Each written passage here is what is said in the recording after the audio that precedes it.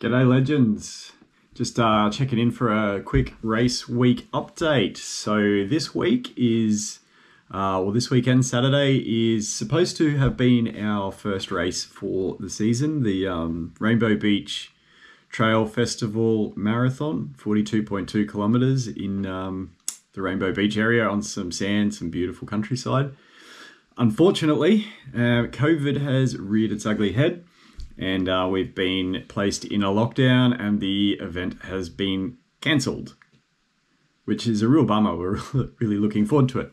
Anyway, the current restrictions allow us to exercise within 10 kilometers of our home, and fortunately we have access to some awesome trails, which we usually train on anyway on weekends.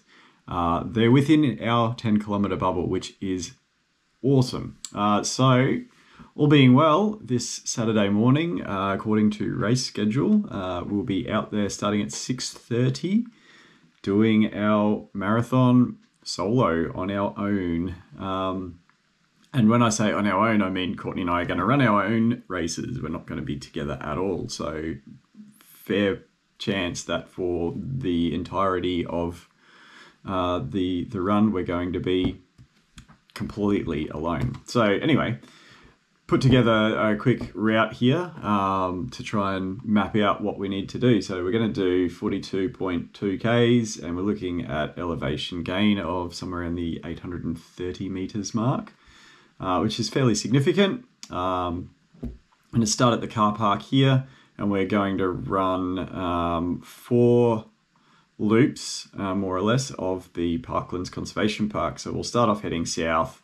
We'll come up Radar Hill here, down the other side, around the back, up Mongrel Hill, and then around the reverse way, around Parklands, Park Run rather, and then up through this extra little loop on the top here, back to the car, where we're going to treat the car as kind of a drop bag checkpoint area.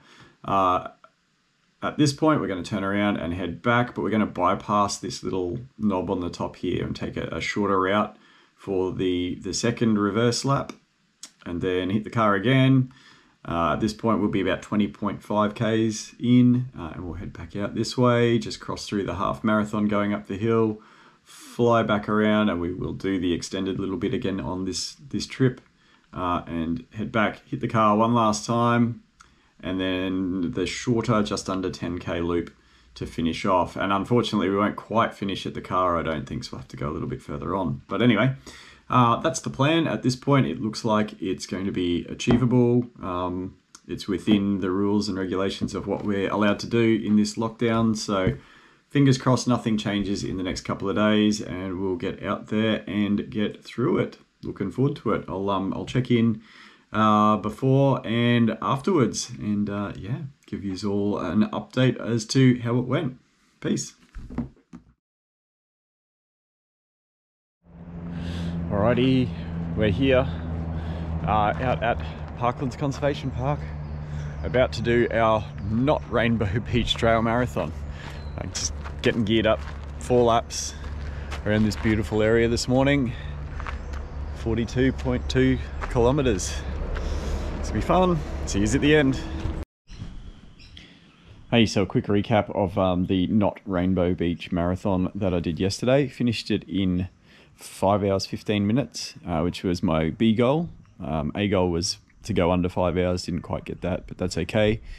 Found it really tough doing a looped course. The 4th lap in particular was particularly hard. Dropped pace quite a bit on that and had some real mental battles, but that's okay. Got through it.